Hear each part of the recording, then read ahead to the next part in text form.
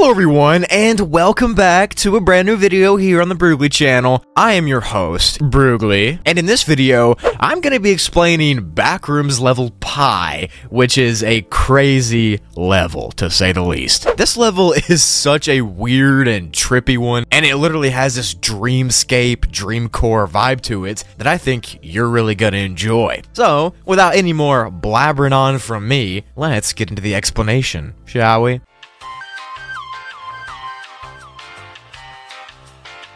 Backrooms level Pi is classified as a Class 2E difficulty and is pretty unsafe with non-entity hazards. So you're not going to have to worry about a wretch chasing you, you're going to have to worry about the level hurting you. That's all you need to know. Level Pi is actually a sublevel that is thought to exist between levels 3 and level 4. The level's physical appearance is pretty unique to all the other levels that I've gone over. It looks like this bright, bold expanse of hills. The grass, the sky, the clouds, all of it is set to the highest saturation possible, which just means that all of the colors are literally as bold as they can physically be. The hills here are so round in some spots that it's impossible to climb up them, so they're kind of just like spheres sticking out of the ground. And also some of the hills are coming out of the ground at such unnatural ways, or they're slanted in really strange angles, that it doesn't even like make any comprehensible sense to your brain. You literally cannot even fathom it. It all just adds to how trippy the level is. The hills and slopes almost act like ocean waves,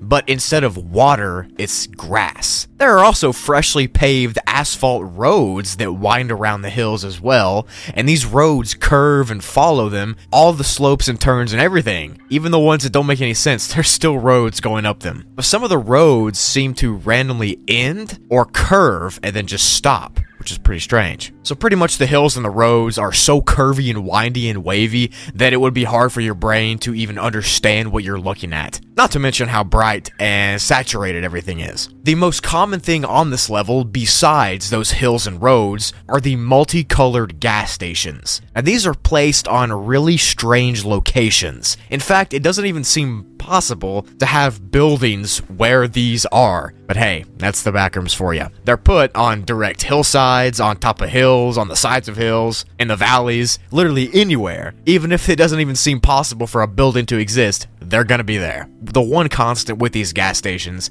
is that they'll always be near a road to some degree. Now inside of the gas stations, there is legitimately no sign of any human life, but each of them is perfectly bright and clean and spotless. There are things on the shelves too, but they never move, and you can't move them. It's almost like they're stuck in time. The actual brands of the gas stations that are here on the level do not exist in real life. Like it's a completely new, random brand that no one has ever seen before, which almost makes it creepier, in my opinion. The names and logos are just out of the world, like they've never been seen before. However, even after all that, I think that the weirdest thing on this level is that sometimes a random fog will appear and start to roll over the hills. This fog kinda hovers and slithers its way around the hills, and when it gets near you, you can see that the saturation of the level gets lower, kinda like it lessens the color's vibrancy. And the area near this fog gets really pixely when it passes by, almost like the level has a low resolution when the fog is there, or something like that. Pretty spooky. This misty fog is the biggest environmental danger of the level because it's toxic to breathe in. Like, bad toxic. You can avoid the mist by trying to get inside a gas station, but if you don't, well, you know what happens. There are no outposts here, but there was rumored to be a few. However, no one knows if there actually was, or if the outpost just vanished somehow, or who knows what happened to them. There are also no entities, and to enter this level, you can find a door in level 51 that opens to show you this place. Now this door is random, so you're gonna have to open a ton of different ones to find it, but hey, be my guest. And to exit, there isn't one set in stone yet. Most people just randomly get sent away, kind of like the level chooses who stays and goes, so if you do get here, you're stuck. Have fun!